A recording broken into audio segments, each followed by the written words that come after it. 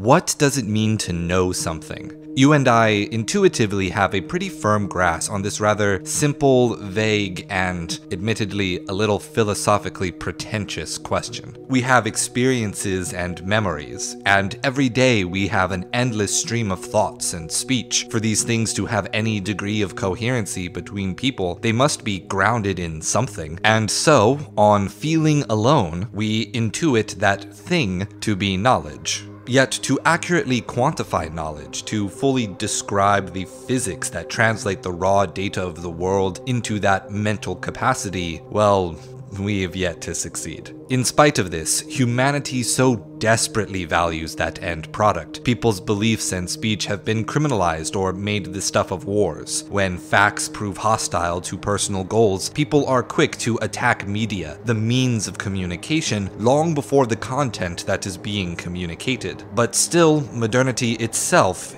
is defined by media. Writing, the printing press, and finally global internet, all for the sake of more aggressively knowing more knowledge. In the Signifier, you play as Russell, father, widower, and neural engineer. Through innovation and sacrifice, you have created the next grand advancement in human knowledge, software that can scan the human brain and create a simulation of their experiences, called Evie.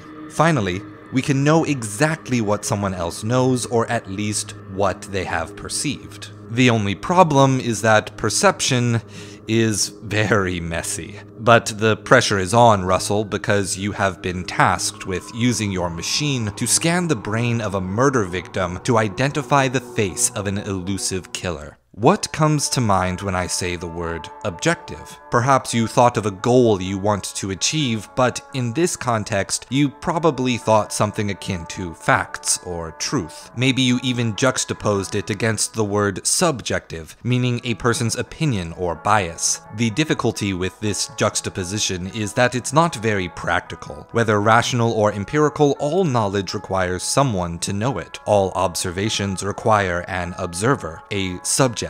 Meaning all knowledge is not objective, not true, and therefore false. But that doesn't sound right either. For the sake of time, I'm just going to put the argument for how subjectivism is self-defeating for you to read on screen. In 1927, the philosopher Bertrand Russell published his work An Outline of Philosophy and came up with a novel concept that moved away from this haphazard intuition-based duality between objectivity and subjectivity. Objective perceptions are those which can be known from external observations. Subjective perceptions are those which can be known from internal observations. Introspection or self-reflection.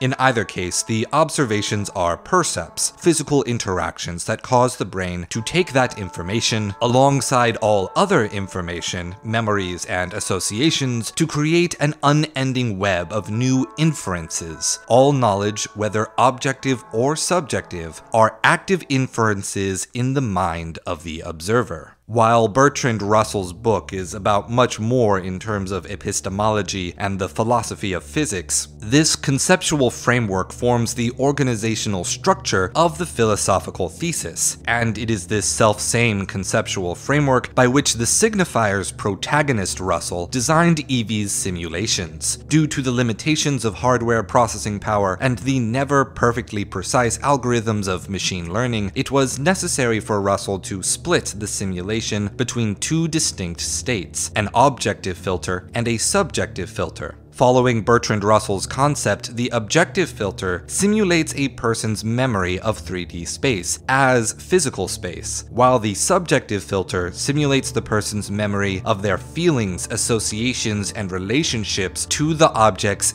in their space. Each filter offers different advantages and disadvantages toward getting the whole picture and solving this murder. For example, in the objective filter, you may easily see a kitchen with a laptop on the counter, but deciphering the transparency of glass or the reflection of a mirror, trying to condense the spatial information of the entirety of a city skyline onto a 2D plane can result in horrible texture bugs or fractured geometry. The subjective filter, on the other hand, may present the body of a parent as a giant to represent their significance in the child's life, or the image of a dog overlaid onto a non-existent object, to convey an association of happiness. Through this setting, the game's level design, artwork, and environmental puzzles offer an intuitive exploration of just how interconnected a person's internal and external perceptions truly are. And do you know what the best part of this is?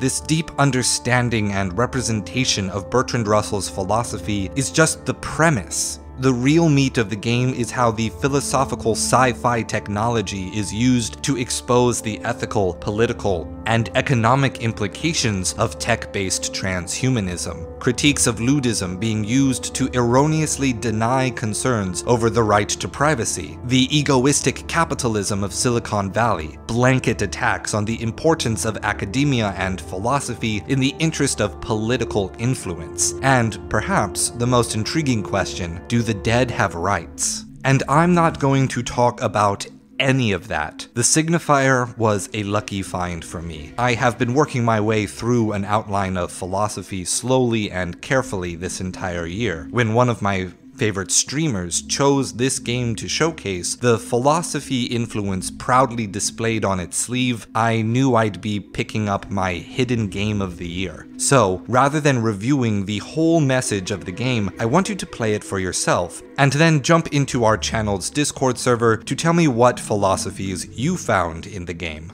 Link to the Steam store page and the Discord server in the description below. Thank you, Play Me Studio, for the Signifier.